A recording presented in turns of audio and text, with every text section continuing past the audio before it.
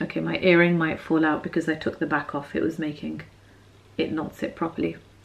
Anywho, hi, hello, how are you?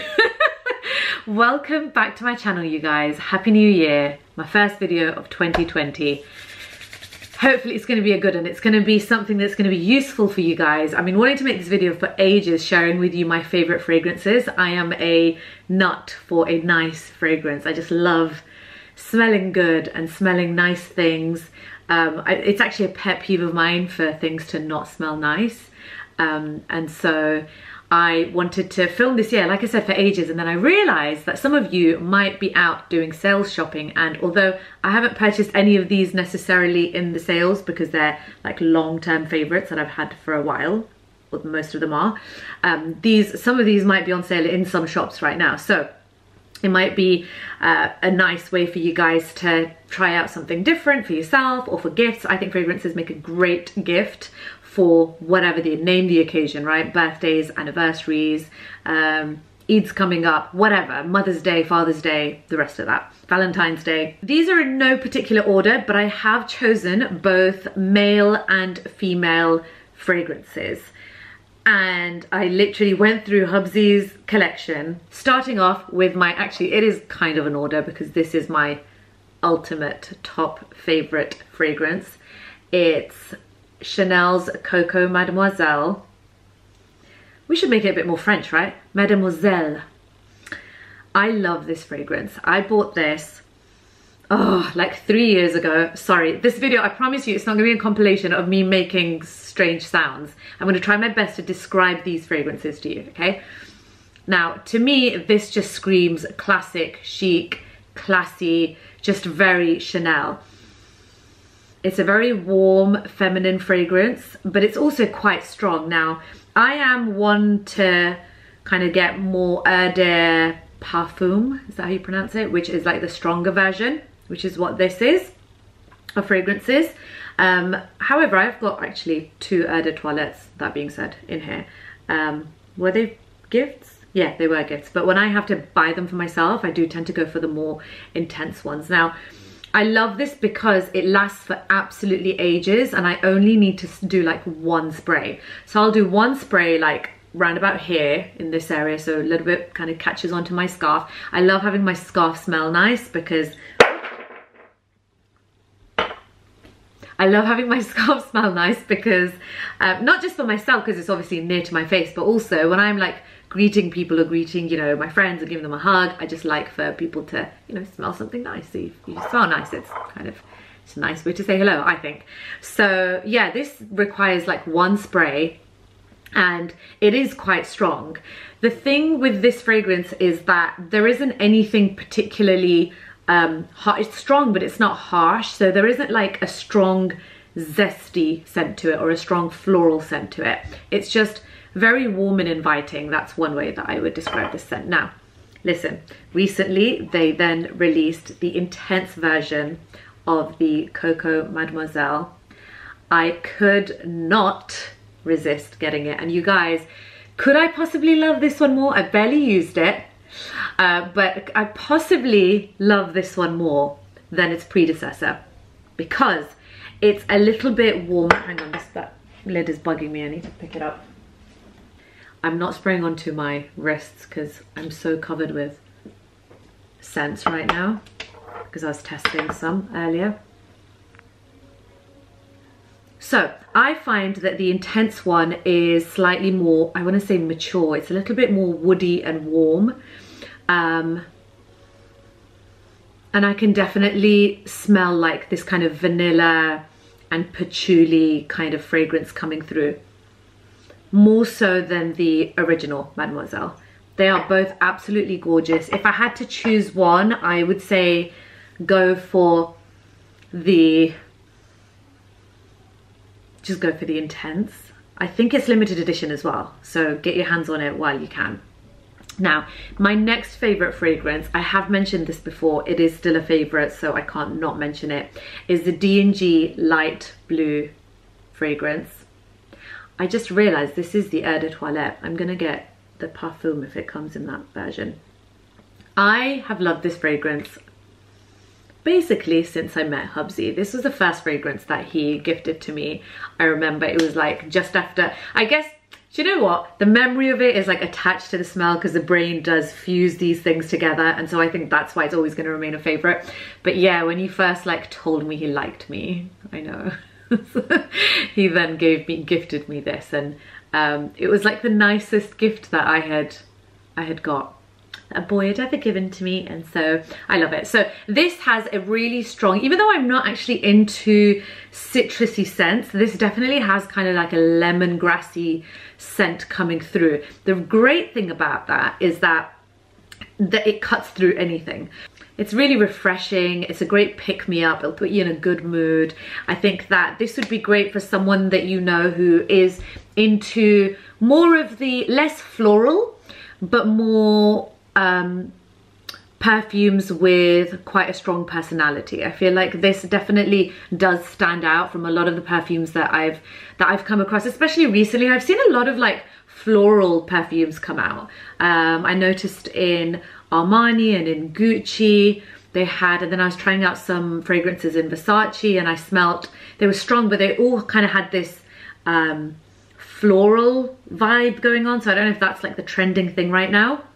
This definitely goes against the grain, and I think that it would be just a really nice present actually also for someone who, if you're not sure what someone likes, that might be the thing to go for, because you know, florals are that go-to thing, aren't they, for most people when you think of gifting, especially for females. But if you know of someone who's not really into florals or sweet smells, that would be a great one to go for. Okay, my next favorite is this the most affordable of them all? Possibly. This is actually a body spray. It's the Lush Snow Fairy Body Spray. Spritz yourself with a little bit of magic and wrap yourself in a cloak of candy floss and bubble gum. Ah, you feel like eating yourself when you spray yourself with this. I mean, look, it's in the name, isn't it? Snow Fairy, and they've described it as being a mixture of candy floss and bubble gum. This smells divine. Now, they only release this every Christmas, and at the moment I think it's half price. Don't quote me on that, but I'm pretty sure my sister said it's half price at the moment. I have actually had this for a year and I still have loads left. It's lasted me forever because I actually only ever use it when I come out of the shower, and I like chop and change what I use when I come out of the shower. So I love to moisturize my body. I love using like body creams and scents on my body when I hop out of the shower. Now if I'm in a bit of a rush and I don't have the time to, you know, get out body cream and then like moisturize my body and spend that time kind of massaging myself, then what I do is I just kind of do a few spritzes of this, either rub in or leave it and then, you know, get dressed. But this really does smell super sweet, very, it's just a very delicious smelling scent, and it lingers on the body for absolutely ages.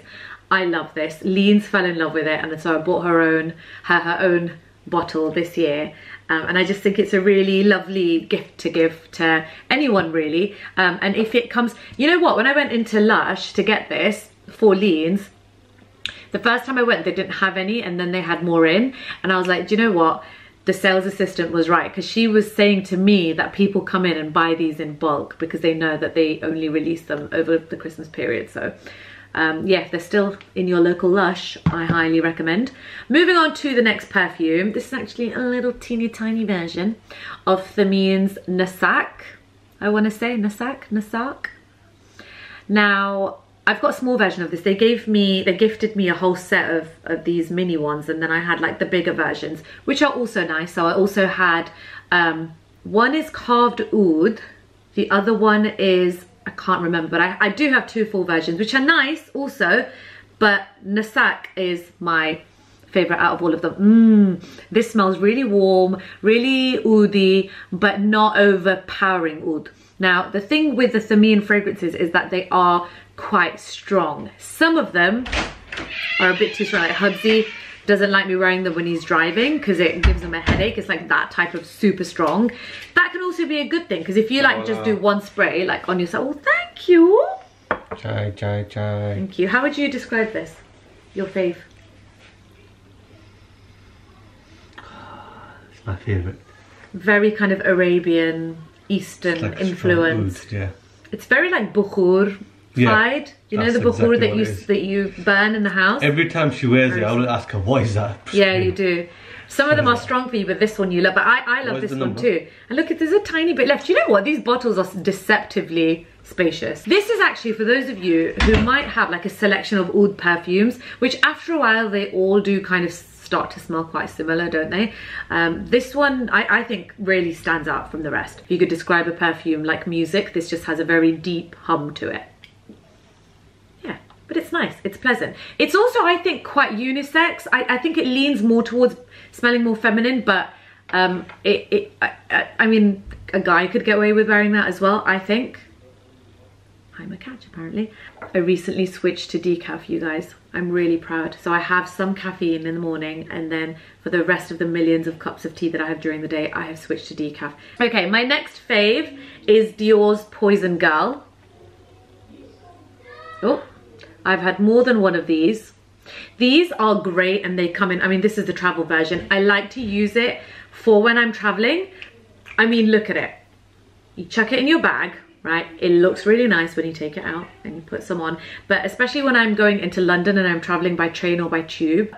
IMO, this one is floral. It's quite sweet. It actually also has kind of a fruity kind of tone to it. I love Dior even more since they used Bella Hadid and my ultimate fave, Natalie Portman, who is like one of the most beautiful women ever. Since they use them as ambassadors, I just love them even more. Moving on to my favorite male perfumes, starting off with Carolina Herrera 212. This is so nice. So Hubsy wears this a lot. All of these are the male ones that I'm about to show you are very very different to the female ones. I personally like for men's scents to smell very manly, and so I think that's why I was drawn to these from his collection. Hubsy's got a really big collection of perfumes, and these are my favorites. This to me does smell a little bit fruity, but like in a male way, if that makes sense, like in a masculine. Can there be a masculine fruity? I don't know. I'm kind of sorry if I'm being offensive with my descriptions of gender, but it's definitely very musky. Sorry about the noise in the background. My sister's visiting with her baby. The next one is Issey Miyake. So this one is a little bit stronger. Now, you have to let this one settle. When you first spray this, like I'm not going to spray it right now, because when I first smell it, it's a bit strong, and it kind of, my first reaction, not gonna lie, and don't let this put you off, was like it smells like a cleaning product at first. But when it settles, especially when it settles on clothing, more so than skin, like I love this on Hubsy's jumpers, it settles into a really deep aroma, and it's not strong and an assault on your senses as it first is, in my opinion, when you first spray it. When you catch it kind of in a subtle way, you get a kind, again, a musky kind of scent, but also it's a bit woody. It's a bit sandalwoody. It reminds me of, I don't know, a bit of a sandalwood. It kind of reminds me of India a bit, actually. Sort of smell. Really, really lovely, and just very, again, quite unique. It's very different, and this is a proper classic, that one is. I'm tempted to say they don't make them like they used to, but it's not true. I do like a lot of the newer fragrances as well. But with the men's fragrances, I really love like a lot of the classics.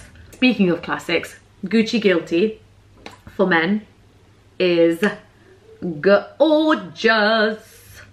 Is there any left? Yes, there is. Now these guys have got loads of floral scents out at the moment, which I like. I do like floral scents, but I like a bit of a twist to them. I don't, because you can get floral scents anywhere, right? In a way. I like floral, a hint of floral with something stronger coming through. So this doesn't really have much of floral. It definitely has, again, that lemony. Hubsy's, like I said, really into like his lemony scents. And so this does have a bit of a lemon, but then there's something warmer in there as well. Probably something musky. Again, very strong. Like this is definitely a male's perfume. And it kind of reminds me of a bit essential oily, I want to say, but it's not like an essential oil. Maybe something, I don't know, not mint, possibly a bit of lavender or something in there as well. It's really nice. It's very unusual, and this is actually my favorite of all the different ones that they've got out right now. I prefer this even to the female ones that they've got out at the moment, although there is one that has a very strong jasmine tone to it. I was kind of torn. I was going to buy it the other day and I put it off. It was one of those things that I'd smelled so many perfumes that I was like, because you know, with all these sales going on, you have to go and pick up a perfume. I was like, I'm feeling really overwhelmed. I don't know if I actually like this perfume, so I might go back and get it. Okay, the last one is Armani's Oud Royal. Now, this is definitely a very classic oud smell, and it's quite strong. Similar to my Mademoiselle, this one spray, in my opinion, does the job, and it will last. This really does cling to wherever you put it on your clothes, your skin, and it is a very classic, traditional, warm, woody oud smell. Now, don't get me wrong, I do love oud. However, I have a lot of fragrances that contain oud, and I burn bukhur, and I have oud, and there's just so much oud. So many brands are doing them right now that I look for something special in an oud. Now,